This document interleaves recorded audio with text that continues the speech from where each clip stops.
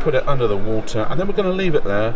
We're going to leave it there for a couple of minutes to see what happens. This is a very rare occasion, seeing penny blacks being soaked. It's a potentially £750 item, but I thought let's have some fun, because philately is all about fun.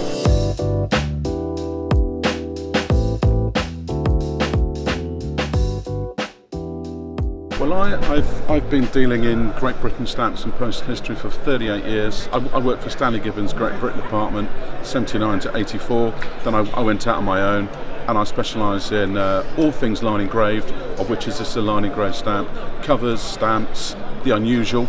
You know, if it's from 1500 to 1980, I'm interested, buying and selling. Wow. Yeah, it's great fun.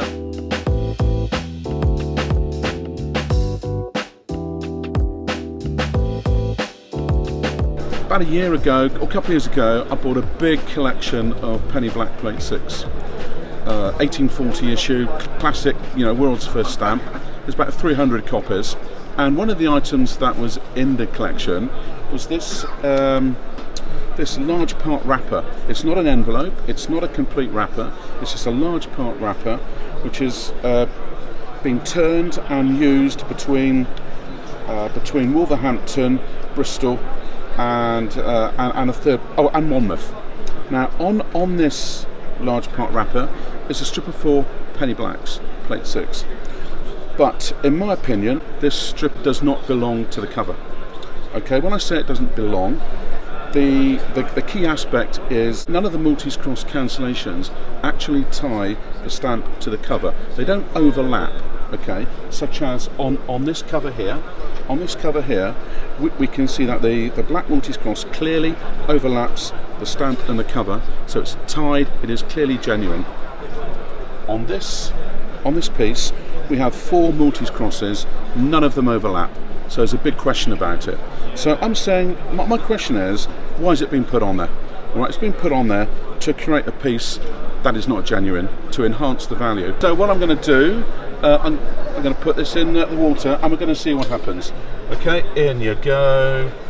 Let's put it under the water, and then we're going to leave it there. We're going to leave it there for a couple of minutes to see what happens. Okay. Now, as far as I mean, because this would be considered a forgery, right, for a cover. Well, what's the term for it? Okay, the stamps are totally genuine. The wrapper, the writing, the back stamps are totally genuine. Yeah. But the two items, in my opinion, do not belong together. So what do you call that? Is that like a? It's just been created, you know, to deceive. It would be done to enhance the value. Enhance, right? To enhance the value. Because 4 penny blacks as a strip is quite something on its own. It's scarce. It's scarce. I mean, those stamps have faults. Yes, which is why I think they've been put on the cover to cover up the faults. As a strip of 4, depending what we find, it would have a value of £400 to £550, something like that. Perhaps.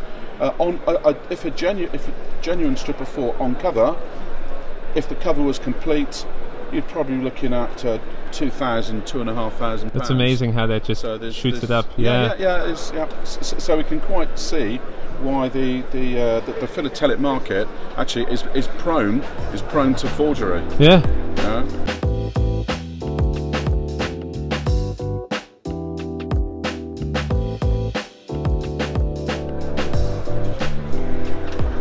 Oh wow, there we go. There we are. Right. Would anybody like a piece of 1840 waste paper? Right, now there's going to be a bit of glue residue on that. We can clearly see the stamps are genuine, because I don't know whether you can see the watermark there, the small crowns. I don't know whether you can. I can see them. Okay. Alright, so we've got a strip of 4 penny blacks. Right. Okay, we've got a bit of blotting paper here. We're just going to try and dry it a bit more. It's quite a nice looking strip actually. Okay, so I'm just going to put it between the two nice clean pieces of white blotting paper, and then we're going to see what happens. Okay, just going to dry it. Again, this will take a couple of minutes.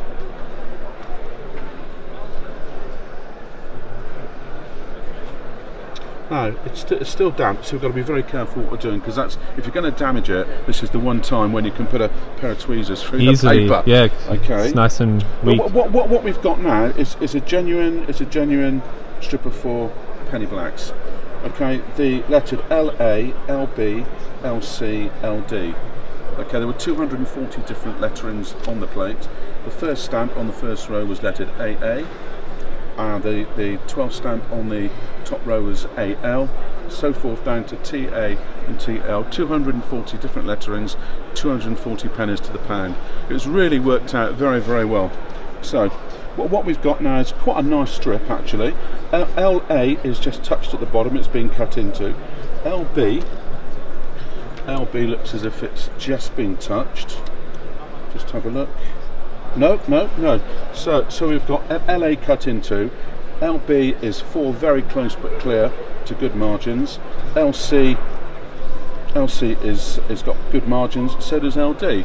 So I think what we've got is a much better item. In fact, if I was to take LA off, I'm not going to, then we'd have a very nice strip of 3. Ooh, actually, okay. Which would probably, there's a slight bend up here. There's a slight little mark up here where there's a little bit of a crease, okay, but it's not really. Right, okay. Now what we've got here, right? If we fold it here, we have a tear. Right, okay. We've got a crease and we've got a tear. So one reason it's been put on the cover could be to cover up the crease and the tear. Now that dramatically affects the value.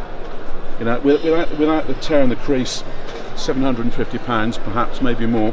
With that crease, you're looking at half that value, £375, probably at most. Okay. Yeah. So that's the first stage done. We're going to do something else to it to see exactly what colour that Maltese cross is, because it looks black. Yeah, that's black. But yeah. I don't think it is. Oh. I think a chemical change has happened to it.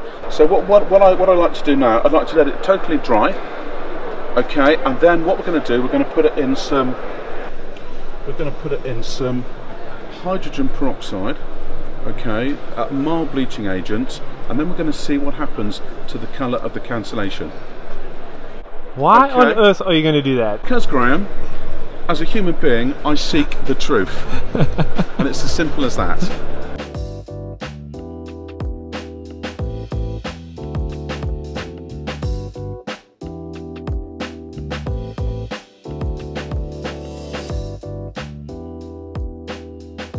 We've now got this used strip of 4 penny blacks, which is now dry, and I've also selected some other stamps that have suffered from sulfurization over the years, where the impurities in the air have darkened the colours of the stamps, and a lot of people think, oh, it's a rare dark shade, but in fact no, it's the discolorization. Now that chemical reaction can be reversed by immersion in hydrogen peroxide for a very short time. So what I'm going to do, I'm going to put the strip of 4 blacks in, because I think it could improve the appearance, and we're going to put this Topney blue in here, which is it's a horrible dark shade, a penny Hentley stamp, and we're going to see what happens. Then we're going to look at this strip of 4 a little bit later. Okay, right, so if we can set a timer for say 30 seconds, okay, all right. And this is the impurities of the Industrial Revolution we're removing, right? That's what we believe, yes. Brilliant. So I'm going to put some peroxide in this ceramic bowl here. So we're going to put the strip of 4 in. Okay, let's put the strip of 4 in. Yep, now we've got 30 seconds on the clock going. Let's get it right. It's just like watching a baking program in a way, isn't it? Yes, it smells lovely, Bill. Right, okay. So we've put them in the bleach. The line engraved penny black, Topney blue and penny red, they are very resilient pieces of paper. What you must do if you use hydrogen peroxide, be very careful, because I've got a little bit on my hands here, and look, it's kind of bleached my fingers. Yeah, so gloves. That's what not to do. Yes. Right, but to stop the chemical reaction carrying on, yes, you have to take the stamps out and put them back into water to flush clean it. them. Okay. Yep. I knew a dealer based in Bristol who put a couple of penny blacks into peroxide, forgot all about it, and next morning, what do you think he had? A strip of he had white two, strips of paper. He had 2 bits of paper.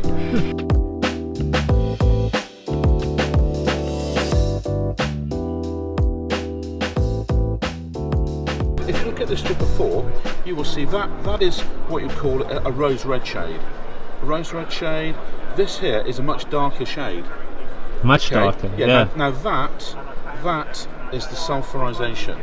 Okay. So we're going to try and see if we can remove that sulfurization by painting on some hydrogen peroxide. Okay, then we're going to leave that on there 30 seconds. I think I already see a difference. So, yeah, but then what we've got to do, we've got to wash it all off. Otherwise, the reaction just keeps on going. Look, you can actually see the difference. Yeah, I can totally. I can see it. Yeah. Yeah, I know. Yeah. You've basically cleaned the stamp. Yeah. And as long as you wipe off the peroxide, we're quite okay doing this. I mean, these are very robust pieces of paper. You know, you cannot do this to surface printed issues, which are W fugitive inks. Okay. Okay. These are very stable. These are very stable inks. You know, from a master printer, Perkins Bacon. So now I'm washing off. I'm washing off all of the peroxide. Okay. Keep on washing it off. Okay, that's going to be. Oh yeah, and that now we've got a much more attractive stamp. That's amazing. Yeah. Now, if we start to get these other stamps out of the water, we will see that has got a better shade to it. Oh yeah, that's a nice cleaner blue. This penny halfpenny stamp has come up much cleaner. Let's see what happened. Now let's see what happened to this strip of 4. Had a brownish maltese cross. That's fascinating. That is fascinating. Okay, now there you are. That's a red Maltese cross. The black Maltese cross. What? It's a red one originally. It was a red one originally. It's sulfurized to appear brown. So if anyone offers you a brown Maltese cross, just got to be very careful. Yeah. I know. That is brilliant. It's good, isn't it? Yeah, it's wow. Cool. Yeah. There's a whole lesson there about looking at items and examining them. Okay, be careful with the peroxide. Be very careful with it. Absolutely, but hydrogen peroxide could be a stamp collector's tool, something that they have in their, in their reach. As long as you're very careful and you reverse the chemical, or you stop the chemical reaction. I guess that's really important. That part. And so what we found out actually is that strip of penny blacks, it never originated on that piece. Yeah. It's been put on there. It didn't belong. So we are making a real item now.